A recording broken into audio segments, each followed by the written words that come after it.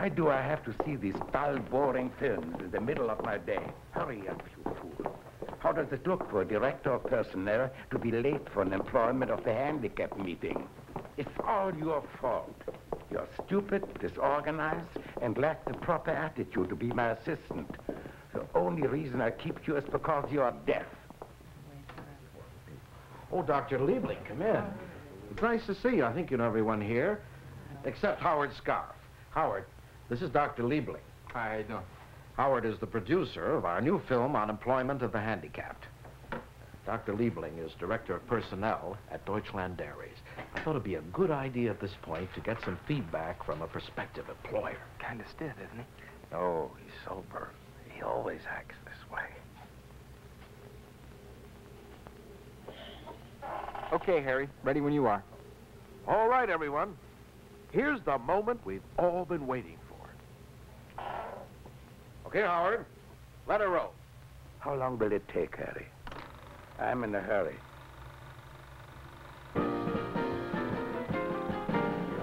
Why not do yourself a favor? Why not be a little braver? Why not give someone a helping hand? You'll thank your lucky stars. It's time that somebody spoke up. It's time everybody woke up. It's high time that you employers understand that there's a world of really talented lawyers, accountants, and doctors, and soda jerks. Not to mention the truck drivers, bankers, and watchmen, and teachers, and filing clerks. A popular misconception's always had us labeled as clumsy, inadequate, second-rate workers, 'cause we're disabled. No more bias or confusion. We've come to this one conclusion. Handicapped is just a way to say unique. There isn't a single person here who wants a handout, no sir. All we want's an equal chance to be your grocer. Do yourself a favor, hire the handicapped. Do yourself a favor, hire the handicapped. There isn't a single person here who wants a handout, no sir. All we want's an equal chance to be your grocer. Do yourself a favor, hire the handicapped. Howard, stop the film. Somebody get the light. What's the matter, Harry? You can't do that. Why not? 40 seconds into the film, you've got the audience by the throat. This film is supposed to promote the employment of the handicapped. It's not supposed to be a musical. Harry, millions and millions of products and ideas are sold using these techniques. Trust me on this one. When they see this in Washington, they're going to think I'm nuts. Well, it's unusual. Yes, it's a very different opening, isn't it? Maybe it'll get better, Harry. How could it? He's trying to bring us a musical on government money. What's wrong with that? Entertainment usually gets the point across a hell of a lot better than preaching does. Look, we're just out to encourage the employment of the handicapped by showing them as useful employees. Is there any money left to reshoot this thing? And to break down barriers of prejudice against the handicapped. And finally, to give the handicapped a better self-image, you know? To help them realize it's ability that counts and nothing else. This film does all of that. Maybe we should see more of the film, Harry. Oh, all right, all right. It's just that if I'm going to be known as the man who set the handicap back 20 years, I'd like to see how I did it. I just hope 60 Minutes doesn't hear about this one. You know, the word handicapped has got a lot of different meanings, but incapable doesn't happen to be one of them. See, there's a lot of people that think that if you can't hear the alarm clock, or if you can't walk up a flight of steps, or you can't see the fine lines in a blueprint, well, that means that you're not a normal person and you shouldn't be hired. Well, that is a lot of bull. Do you think that's all right for him to say bull like that, Harry? I mean, of course there's jobs we can't do, lots of them. But the way I look at it is, that's what all you non-handicapped people are there for. I mean, we can't do everything. Charlie? Yeah? You missed a couple of these. You better check them over. Oh, really? Great. Okay. That's another thing about being handicapped that makes me think I'm just like anybody else. I'm not perfect. Nobody's ever said that There are a lot of people in this world that have made it with so-called handicaps. You got John F. Kennedy, for example, Kareem Jabbar, Sammy Davis Jr. Are you Remember crazy? Kennedy's back? Those people he aren't hardly had a day handicapped. without pain. You don't think a black And you one-eyed take Jew is a Jabbar off the handicap? basketball court and No he's way really would he admit handicapped. that. There are ways. And what about Paul Williams, Mickey Rooney, Truman Capote? I got friends in wheelchairs that are taller than Oh, Beethoven. my God, You know, we're gonna Beethoven get did not sued. stop composing music just because he lost his hearing. And multiple strokes didn't stop Patricia Neal from going back to work, and loss of a leg did not stop Toady Fields either. That's a good point. And talk about handicaps. If you were going to hire yourself a salesman, would you hire Woody Allen? Or Marty Feldman? Or Peter Falk? Or for that matter, back in the 50s, if you were going to hire yourself a front office receptionist, you probably wouldn't even have considered hiring Bette Midler or Barbara Streisand. I never because thought in those of it days, that way, but it's everybody and everything true. happened to be absolutely perfect. No. Stop the film. This is ridiculous. We're insulting famous people. Why, Harry? These are famous people. They're great people. All we're saying is they had handicaps to overcome, and they did it. I think they'd agree. Nobody was prejudiced against those people. What? Nobody was prejudiced against Jackie Robinson? Jackie Robinson? Where did he come from? He has 2 arms and 2 legs. Ah, but he was black. That was his handicap, and he overcame it because he was damn good at his job. But he had to prove it. Who in the world is Jackie Robinson? And the guy up there playing the worker, he's just a handicapped person doing his job. Oh, I love that line about not being perfect. Yes, but listen. You're comparing a situation like an actor saying, hey, look, my face looks like a Mexican dinner. Aren't I interesting? To a guy saying, hey, look, I'm paralyzed from the waist down. Give me a job. No, I'm not. What I'm saying is there are all kinds of handicaps. We all have them. Look, when I was doing research for this job, I discovered that companies employ handicapped people, severely handicapped people, and they don't even know it. People with diabetes, epilepsy, heart conditions, back problems, alcoholics. And what about tardiness, absenteeism, or just plain goofing off?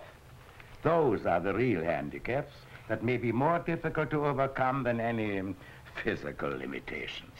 Well, hell, if you wear glasses, you're handicapped. I mean, we're just learning to accept them. Do you mean to tell me that wearing glasses is a handicap? Well, sure. Glasses are a tool to help overcome a handicap, just like a wheelchair is to someone without the use of their legs, or a talking calculator or a blinking telephone is for someone who has to overcome blindness or loss of hearing. Right. Okay, you've proven the whole world is handicapped. But where do we go from here? I don't know. What do you mean you don't know? There were just so many ways to go. You mean this is all the film you've got? A factory worker and a disabled choir? No, there was more. There's just so much to say. I had 100 approaches. So then the point of view of this film is what? Potluck? Sort of. I don't believe it. Well, thank God we've got some literature to hand out at the end of this picture. I wanted to get the best approach, so I went to Hollywood, I went to New York, just to get the best opinions from the top creative people. Was that in the budget, Madge? Oh, yes. It was in the budget. Yeah, they all gave different approaches. Some good, some bad. Well, you filmed the good ones. No, I filmed them all. I can hardly wait. I think you should take the advertising approach. Hi, I'm Bob Ridgely here at this supermarket doing a survey to see if people can tell which product was made by a handicapped person. Oh, excuse me, ma'am. Would you do us a big favor, please? Sure. Would you look carefully at these 2 products and tell us, if you can, which one was made by a handicapped person? Oh, yeah, I'm good at this. You are? Oh, yeah. Oh, I can always tell. Could be any handicap. Well, I usually can tell. Deaf person, blind. I mean, it doesn't make any difference. No specific handicap. Well, in that case, it's this one. You're positive it's this one? Oh, I am sorry. Shoot. Really? For heavens, I'm really surprised. They look exactly the same. Uh-huh. That's amazing. Hey, don't feel bad. It's so hard to tell the difference that even experts like you can't do it. Well, I'm going to get this kind from now on. There you have it. The fold test. Oh, They won't believe this in Washington. Why not try the on-the-spot, film at 11 eyewitness news approach? Film at 11, 10 Central, not seen in the East Canada or Mexico. Take one, Mark. Yes, you asked me if I worked with handicapped people. I've worked here for about 17 years, and I've learned quite a bit from handicapped people, and I don't know what the company would do without them. They do just as well as anybody else. They're tremendous people. I worked with some of the handicapped people in the past. Some of them are very good workers, and some are not quite so good. He lost a leg, and later they had another operation. They had to amputate the other leg, but he was very versatile on his wheelchair. I worked with deaf people, and from all appearances, they did a fantastic job. We had a special drafting board for him, and he was a real asset. He can do work with one hand that some guys can't do with two hands. He does a damn good job at it. Yes, I did work with a handicapped fella. He was black, and he was in a wheelchair, and he sat right next to me. He was an engineer. And the only difference was that they had to lower the drafting table. Other than that, he was very, very good. In fact, he was so good, he quit Lockheed and went into business for himself as an architect. And that was the last I saw of him. I work with handicaps. I work with my boss. He's an idiot. I've been asked this question a million times, and I've always said, why not take the success story approach? I started Pride Electronics 4 years ago in a double garage with a $400 investment. Last year, we achieved sales of $3.6 million with a warranty return rate of less than 2%, which is much better than the national average of industries who hire so-called able-bodied employees. In my view, handicapped workers represent the most underutilized and precious resource in American industry today. That's why 90% of our employees are handicapped. They make terrific workers, and they're great for business. Oh, I like that approach. I think you should use the old turn-the-tables approach. That's what I think.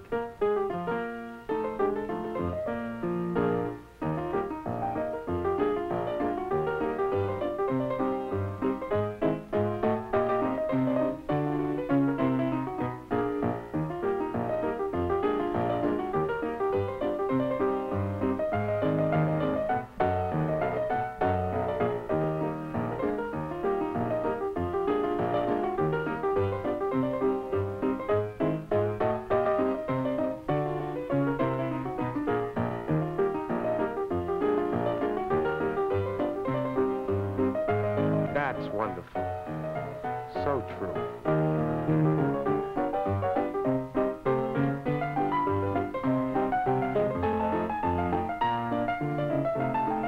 How the other half lives.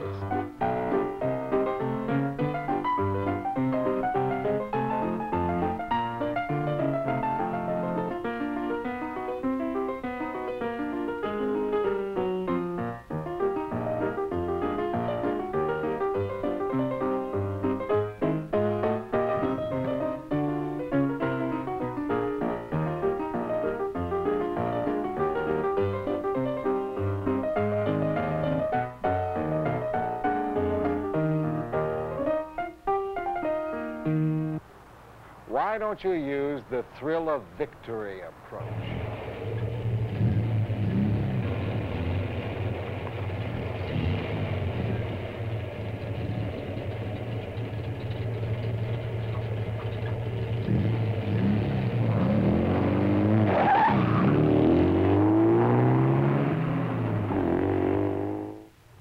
All right. If you want my opinion, I think the film should take the handicapped doing their own thing approach.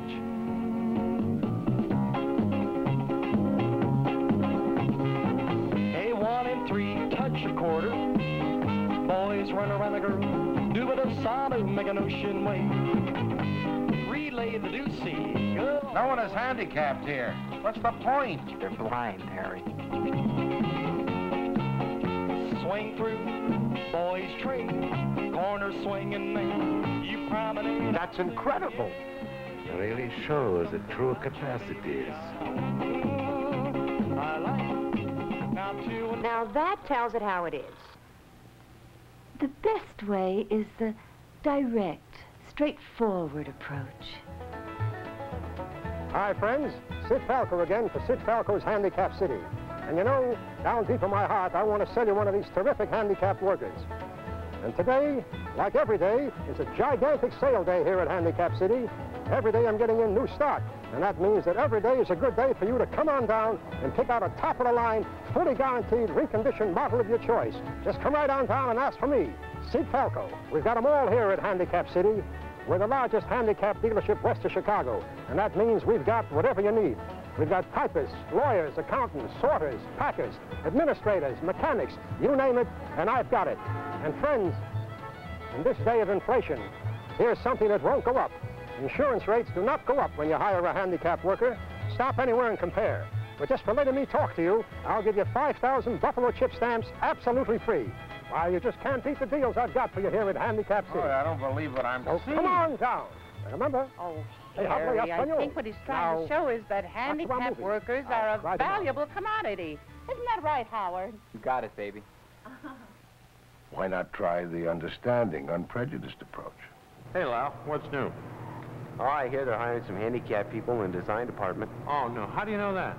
No, they're cutting down the legs on the drafting tables for the wheelchairs. Next, it'll be the telephones and the toilets. Yeah, I know. I suppose there isn't anything we can do. I guess we'll just have to give them a chance and see how they work out. I guess so. Well, they're human, too. Come on, I'll buy you a beer. Okay.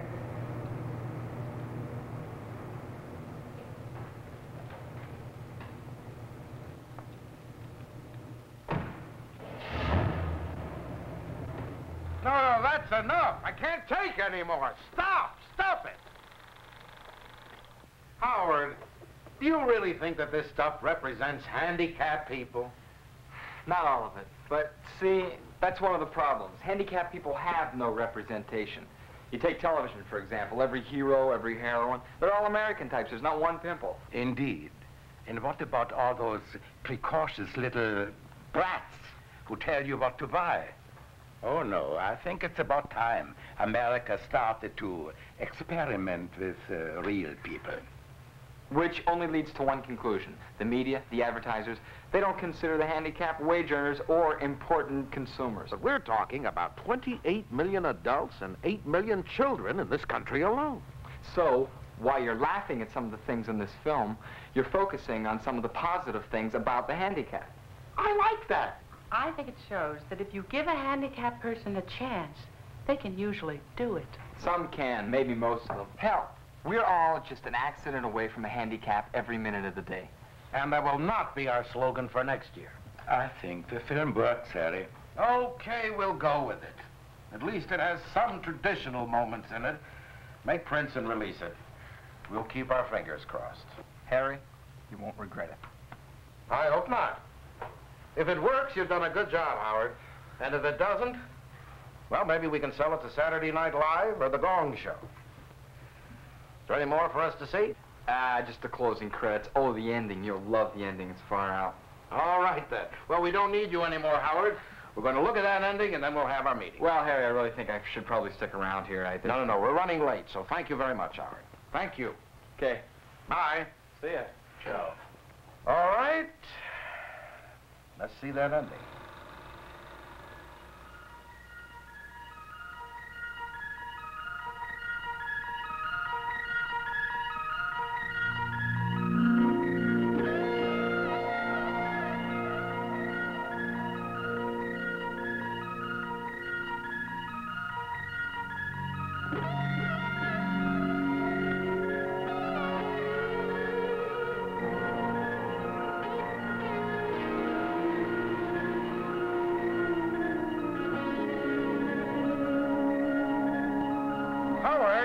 Howard! Where is he? Get him back here. He can't end it like this. Oh. Does anyone have an aspirin?